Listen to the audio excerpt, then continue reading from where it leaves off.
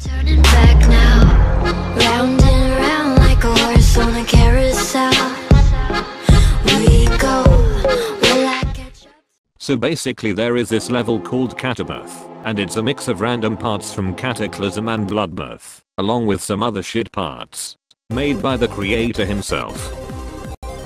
There's lots of proof he was hacking, but here's an obvious one.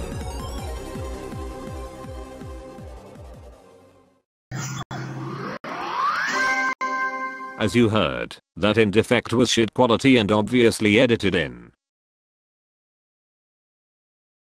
And there's lots of comments saying it wasn't legit, but the creator still doesn't admit for some reason.